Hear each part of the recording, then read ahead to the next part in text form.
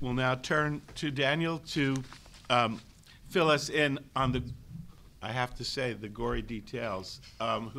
Daniel has actually been one of the people who has uncovered most spectacularly and sadly the gory details of this terrible set of crimes in Ayotzinapa with the 43 students killed. Daniel is the news bureau chief for Mexico for Vice News. People have come to see more and more of Vice News in various media forms. He was previously a writer for the Los Angeles Times in Mexico, and he is the author of Down and Delirious in Mexico City, Scribner 2011. And I wanted to emphasize the degree to which Daniel has been really at the center of the expose and explication and exploration of the political implications of this terrible crimes, the political movement that's come up in response, and the political response to that of the state and the official forces. So we're very delighted to have Daniel, along with Christy, speaking to us today. Thank you. Thank you. Well, thank you, Professor, for that introduction. Thank you, Christy. It was amazing for that review. I found myself nodding quite a bit in there, listening to things that I will touch on as well. And in particular, the use of the political structure in Mexico to sustain and to foment this violence that we've been covering. I moved to Mexico in late 2007. I covered the 2006 election for the LA Weekly. I was a staff writer here at the time, and I got sent by the editor of the LA Weekly on one of the last foreign assignments that they permitted for the staff here, because we've always felt that Los Angeles is so close to Mexico. Los Angeles is a Mexican identity to its identity as a city and as a collection of people. It's the second largest Mexican city in the world after Mexico City. So we've always thought that it's been very important for us to know what the hell is going on in Mexico, right, in the midst of all this violence and these headlines that we've seen. So I will touch on that a bit, and I'll start by just acknowledging the center that invited us, and Tom and Susie, thank you as well. So when I moved to Mexico, I didn't really know what was going on. I mean, like a lot of possibly you here in this room, there's some interest in Mexico. There's some sort of awareness that we should know about Mexico, that we should care about Mexico, but we're not usually sure in many cases how to make that entry point and how to get close to Mexico to kind of understand the history of what's going on there. My parents are from Tijuana. I'd never really been deeper into Mexico than Tijuana and Ensenada until I had decided to move there and check it out myself and really try to understand it. When I first went there, I did not gain a better understanding of Mexico. I think everything that I had thought I knew about Mexico was complicated and flipped and contradicted. And I found myself in that contradiction being more drawn in and being feeling that I needed to challenge myself to really get Mexico and really understand Mexico. So I decided after a year or so of kind of batting around the idea of moving there and settling there and wanting to help Mexico in the way that I could, which for me is the practice of journalism. And journalism permits me to not only physically, literally see a lot of these issues up close and up front, but also try and explain it for the people here and try and explain it for readers and consumers of news and information here that in a way that I hope gains a little bit more understanding for people. Because right now, if you go to Mexico or if you watch or listen to whatever is said about Mexico in the official channels, including the United States, from the State Department to the White House to even the mayor's office here in Mexico or anywhere, is that Mexico is this wonderful, great place and a great place to visit and to invest and to cheer on. Mexico is a great place to visit. It is a wonderful place to live, but in this space that is created by this narrative, you automatically see the contradictions and the lies that exist in that narrative. And in Mexico in particular, it's mostly this belligerent and constant stream of propaganda that tells Mexican residents and citizens on a daily basis how great the country is, how much the Supreme Court is working for you and the lower house of Congress is working for you, and how much Peña Nieto is working for you, or whatever president is in office at the time. In Mexico, we are under a constant stream and barrage of this kind of government propaganda on the radio, on television, even in movie theaters, in the previews before you sit down to watch a film in a cinema, you get hit with some government propaganda. So it's something that sustains a lot of economies there as well. Mexican newspapers and magazines live almost entirely on the propaganda that is published by the government. So that also is another factor that reduces the ability of Mexican news outlets to question and to really publish the truth of what's going on. So I got there in 2007. I kind of knew that something was going on, that drug violence was increasing. Mexico City was a great place to be at the time because for the most part we were immune to the violence that was springing up in that period at first in Michoacan. Felipe Calderón first sent the military to the streets in December 2006. Just a few weeks, 3 weeks, I think, after he took office, in this inauguration in which he literally had to muscle his way to the podium. He got sneaked in to the congressional chambers where he was to put on this sash.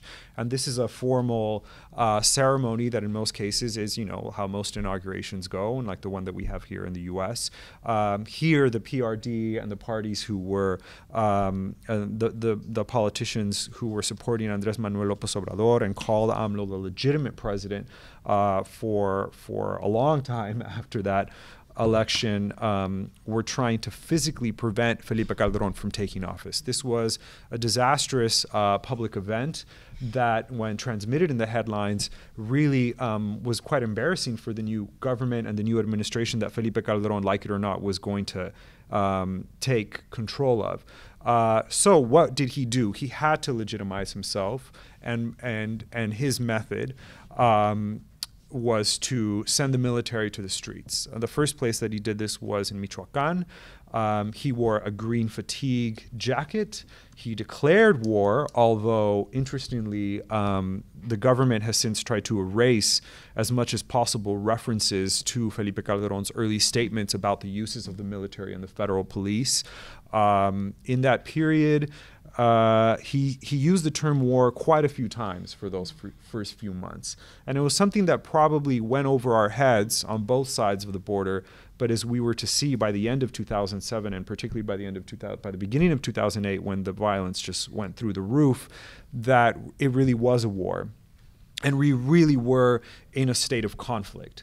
9 years later, there have been millions of people affected, millions of people displaced, millions of families that are still mourning victims, millions of families or people that are waiting for their loved ones to return, people who went outside one day and simply disappeared, were never heard of from again, people who were snatched on the street, people who were killed for being in a bar at the wrong hour, in the wrong place, being maybe in a casino, as what happened with the Casino Royale in Monterrey in 2011.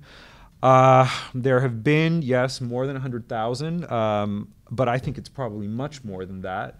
In 2011, I believe it was Defense Secretary Leon Panetta who made a reference in public statements to 150,000 dead.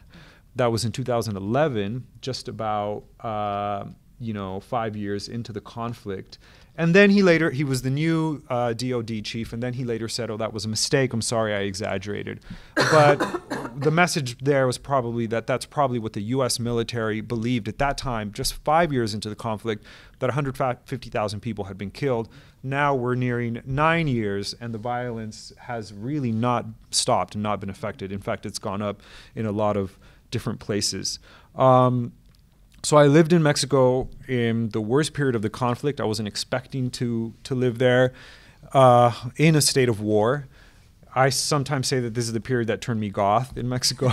We were surrounded by death. We were surrounded by darkness and by the prospect of seeing death and violence in really, really grotesque forms up and down the country.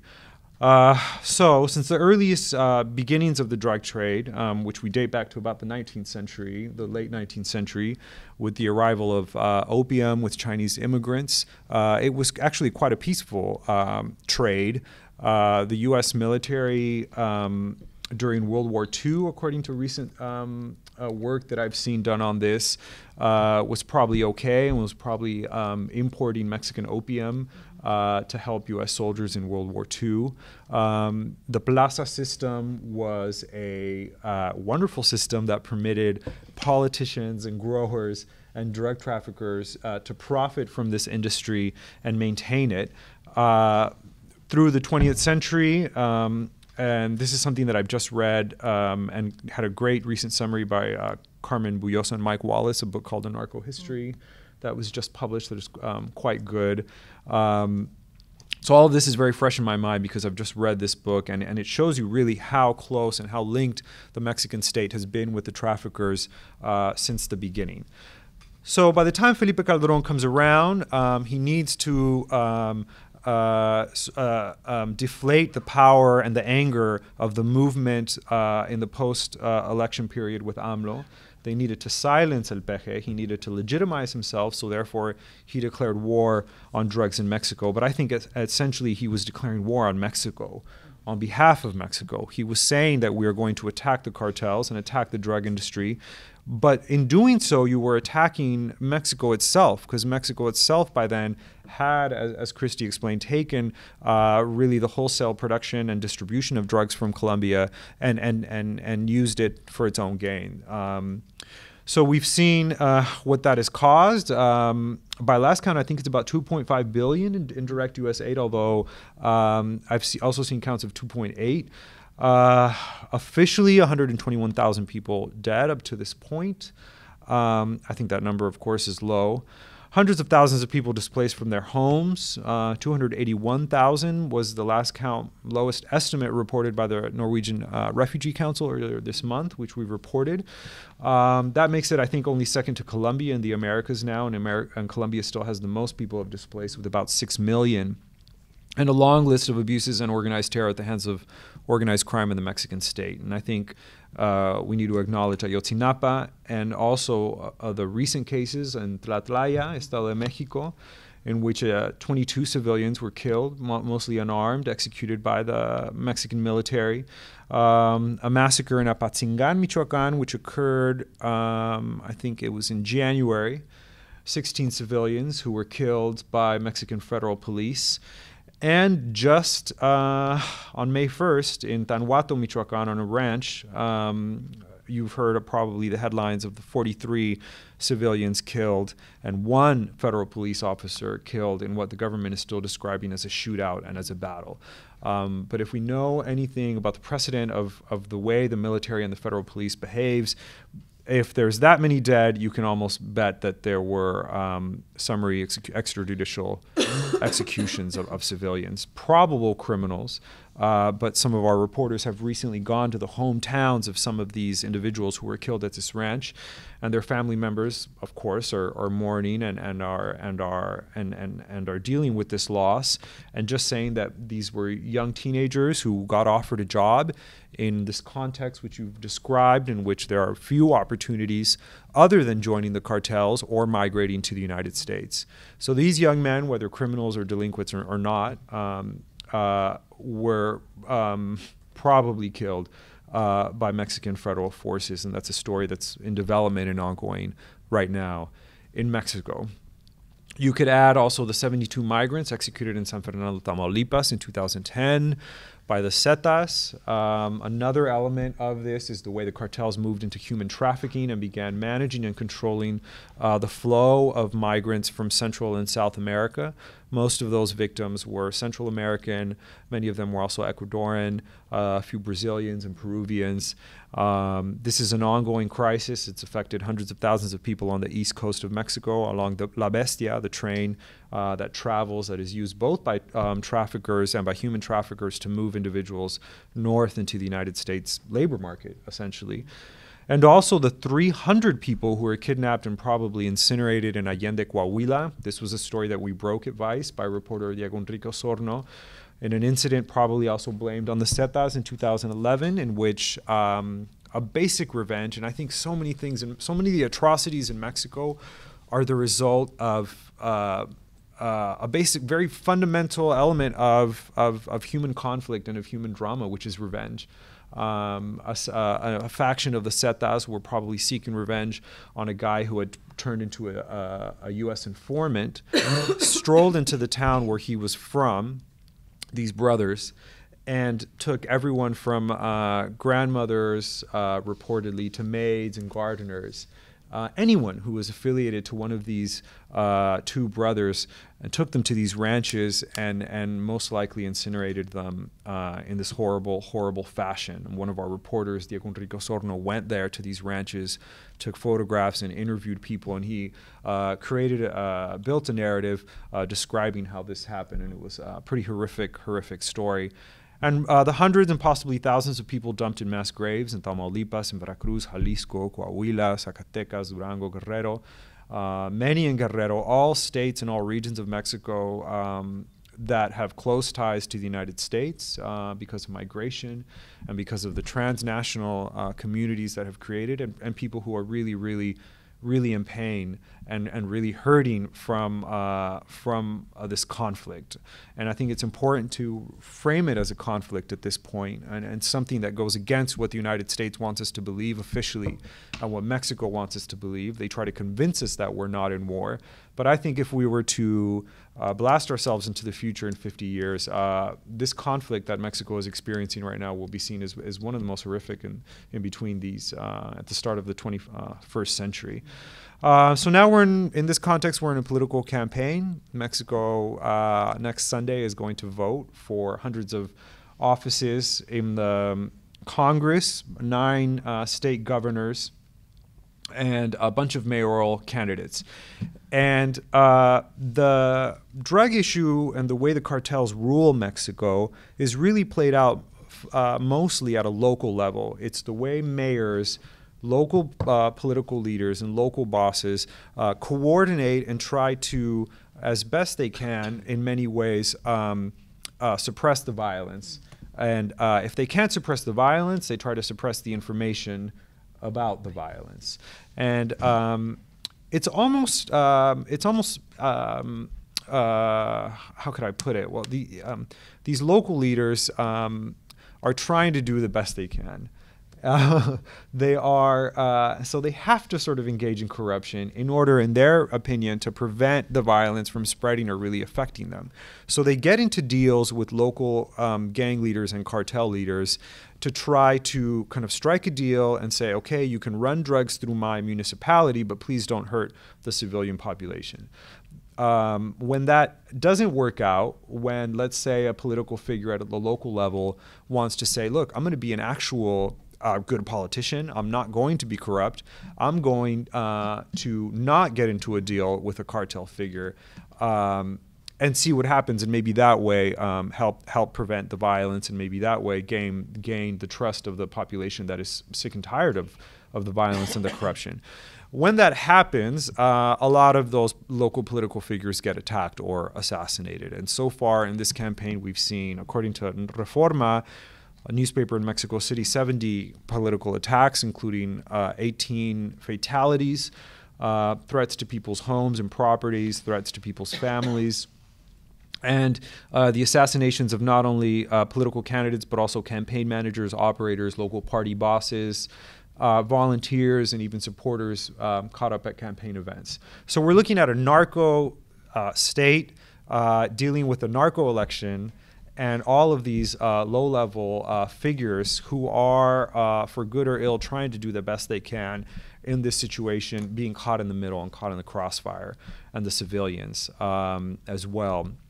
I think on May 14th, a mayoral candidate was shot drive-by style in Michoacan in the middle of a campaign event in Yurecuaro, Michoacan. Last Wednesday night, the campaign manager for a PRI candidate in a borough of Mexico City, Azcapotzalco, was killed while sitting in a campaign truck outside of the campaign offices of his candidate. And that's an interesting flip side, because the PRD governs Mexico City, and the PRI within Mexico City is an opposition force. So you can see the levels of corruption with the PRD at the local level in Mexico City, if we're to believe that he was attacked for not kind of going along the lines with the PRD. As with most of these attacks, they will probably never be properly investigated, never be properly prosecuted, and for the most part, we will never find out why these individuals were targeted, leaving in that void of information the suspicion that the victims were somehow involved or somehow dealt with organized crime and therefore somehow deserved their fate. And this has been a logic used by the government of Felipe Calderón, and has also now been transferred over to the government of Peña Nieto. Recently, myself and a Vice News crew were interviewing the ex-director of sort of the intelligence agency for organized crime called CISEN in Mexico under Felipe Calderón, a man named Guillermo Valdez. We went and interviewed him, and he was very pleasant man, very, for the most part, smart. And then he kind of gave me this figure that was shocking and just made my jaw drop. And I had to kind of stop him, because he said 95% of the victims of this figure of 100 or 120 or 150,000 or more, 95% of those he claims, and Calderón claims still, were related to organized crime, meaning blaming the victim, essentially re-killing the victims again, in a statement that is impossible to verify, because only 2% of crimes are ever investigated, and only a fraction of that are ever properly successfully prosecuted and resulting in a criminal sentence. So we have no idea who is dying. We have no idea why they're dying, and we will never find out, which I think is enormous human rights and justice failure that we all have to confront, really, and in generations to come, we will still be confronting and facing this nightmare. So people, I would say now in Mexico, are exasperated with the political system, exasperated with the process. And I think so far this election has only been demonstrating to us how deeply entrenched organized crime has become in Mexican politics, and especially, as I said, at the local level. That made me think of a comment that a friend of mine recently made, saying that in Mexico you can't really get ahead unless you work for the cartels or for the PRI, and in most cases they're kind of one and the same. And this is the reality that people in your generation and our generation are confronting, that there is so few opportunities but to work for the narco-state. Because everyone knows that the PRI and the Mexican political systems are so corrupt that the structure that they offers stability of employment, offers the kind of scratch my back, I'll scratch yours benefit of impunity and the lack of justice, bonuses for good behavior, and the prospect of being, as long as you stay in line, protected by the lords of power. So voters are also seduced by the narco-state, represented, by the old PRI practices of handouts and of promises of jobs, and people not only benefiting from the drug profits, but also from television sets, tortillas wrapped in paper emblazoned with the logos and the campaign slogans of certain candidates, backpacks, jackets, umbrellas. It's rainy season now in Mexico City, so now you can, and it's political season, so now you can see the different parties represented by people who are not necessarily fans of certain political parties, but a lady who needs an umbrella on a rainy day. And so you see the propagation of these goods handed out, and really the kind of just naked corruption and impunity that exists between the parties and the political system.